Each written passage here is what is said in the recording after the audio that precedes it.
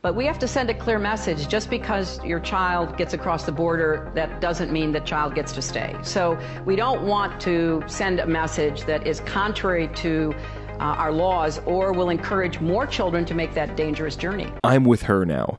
Donald Cheeto Drumpf Hitler is literally down at the border, ripping apart families by hand and locking precious babies in dog kennels for fun.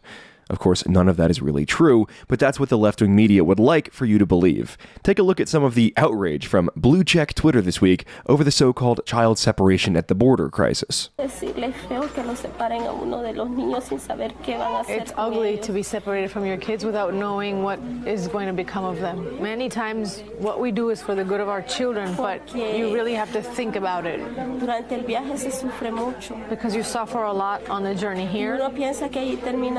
And you think that it's over when you get here.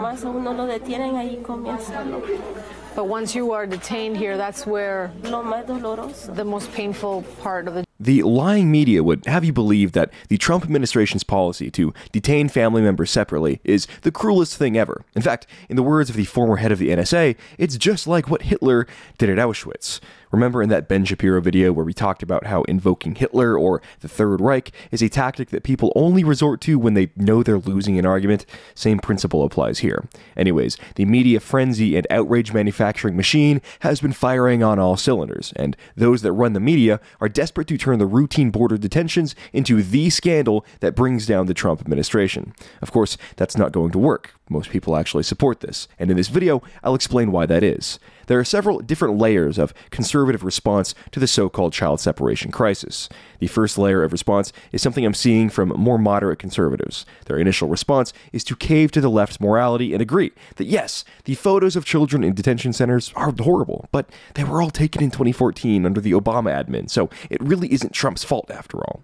This is a bad response because you're letting the left set the framework for morality. You're conceding to their standards and operating under the assumptions from the start. The only debate is how and where you're going to shift the blame to. You're agreeing that enforcement of the US-Mexico border is cruel, and we should be handling the situation more, quote, humanely. Of course, in this context, handling the situation humanely means a complete disregard for law and order and allowing illegal alien migrants to do effectively whatever they want. We wouldn't want to avoid bad optics in the press, right?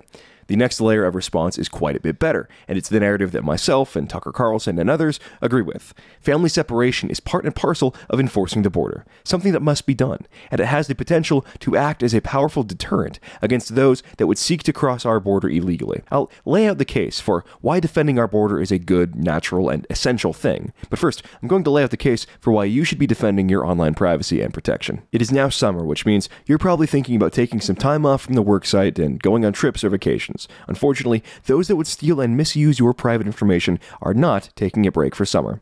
Everything you transmit over a wireless router, whether it's public or private, is subject to being recorded, logged, and archived by entities public and private.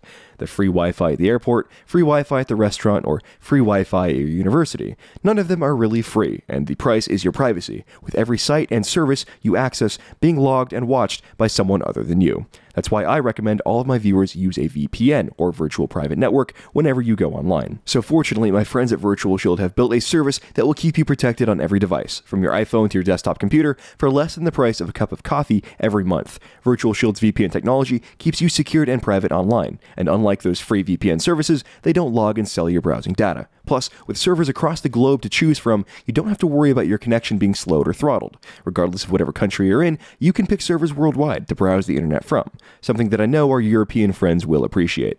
Visit hidewithjames.com to get Virtual Shield's exclusive summer deal, full-fledged VPN protection for less than $3 a month. For $275 a month, you can be protected and secure online. At this point, there's no reason not to have it. Visit the website and get protected today. Threats will always be out there, but this deal won't last forever. Alright, now back to the border. There are a variety of reasons why it's smart security for children to be separated from their parents at the border. Number one, it helps prevent child smuggling. Unfortunately, many people in the world are liars, and many people across the third world see the total disaster on the American southern border as an opportunity to cheat our system, take advantage of our laws, and come across the border by any duplicitous means necessary, even if it involves child smuggling. I'm a young guy, but I'm not too young to remember the border story that captured the nation by storm just 4 years ago. this time 4 summers ago. Migrant children being smuggled across the Mexican desert and end up at the U.S. border, where they would cross, unaccompanied, into the U.S. Between October 2013 and July 2014, 57,000 unaccompanied illegal immigrant children were apprehended in South Texas alone. 57,000. That's like twice the enrollment of the college I graduated from. Apprehended over less than a year in one region. This was a big crisis back in 2014, and many were focused on how this phenomenon could be stopped. How could we stop people sending their children unaccompanied across the dangerous U.S.-Mexico border, a border where, according to Amnesty International, 6 in 10 migrant women experience sexual violence of some nature?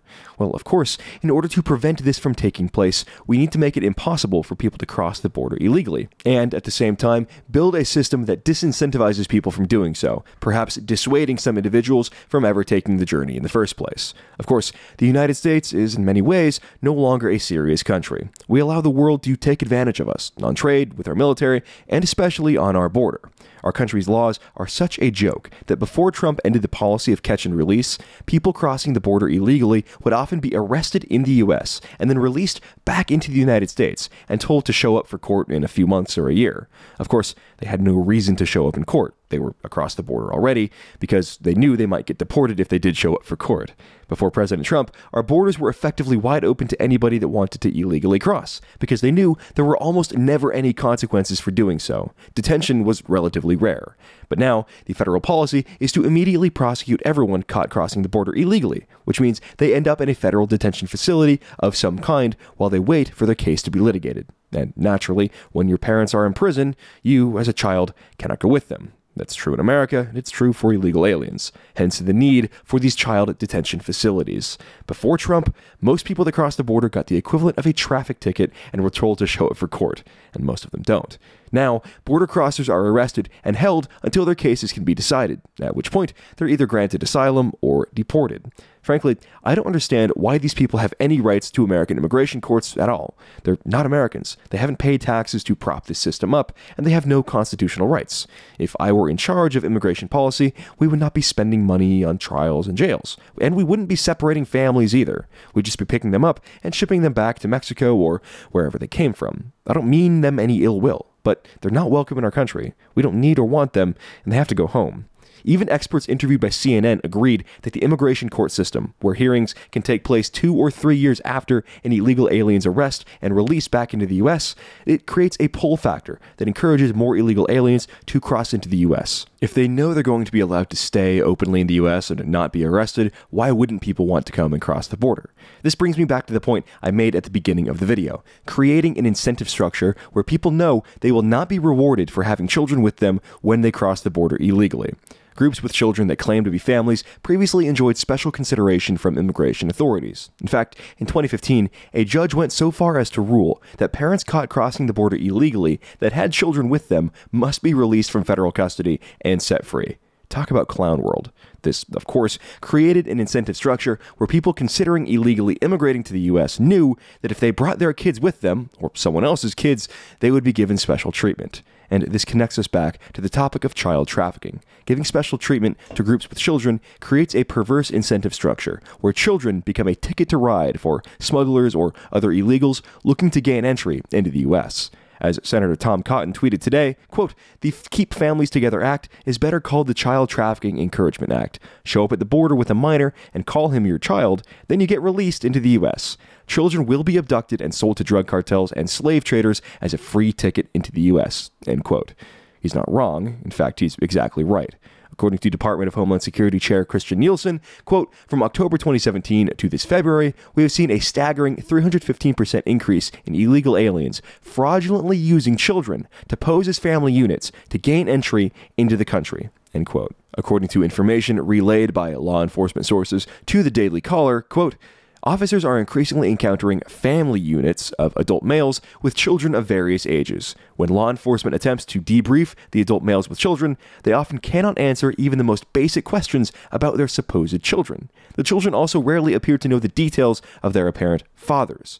The law enforcement source cast doubt on the asylum claims that many of the illegal immigrants appeared to parrot, pointing out that the vast majority of those detained are actively trying to avoid authorities. Only upon their detention do they offer the exact same credible fear of returning home, most of whom say the phrase in the exact same scripted way.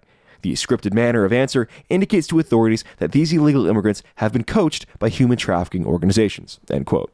That brings up another good point. If these people are supposed asylum seekers seeking refuge from political violence or gang warfare in their home countries, why are they sneaking across the border and not walking up to the gate and announcing their intent to seek asylum? It's almost as if these asylum seekers are not really asylum seekers at all, but instead are economic migrants that fall back on the asylum seeker excuse in the case they get caught.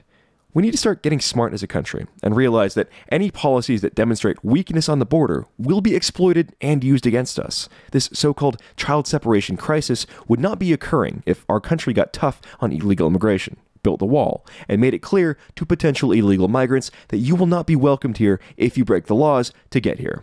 No more immigration courts either. Access to American courts is a right for Americans, not everybody in the world that happens to be across our borders. If you apply the legal way, we'll work with you, and maybe we'll let you in and have access to our courts, but if your first act in our country is to break our immigration laws, you have to go back.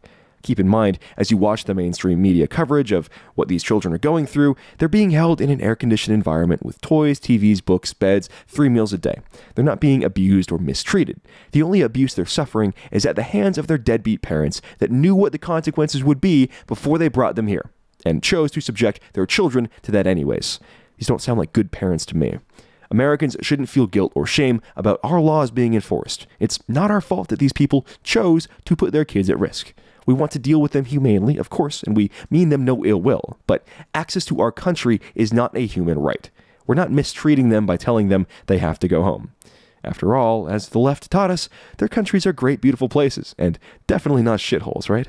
Adios, mi amigos, and best of luck back home.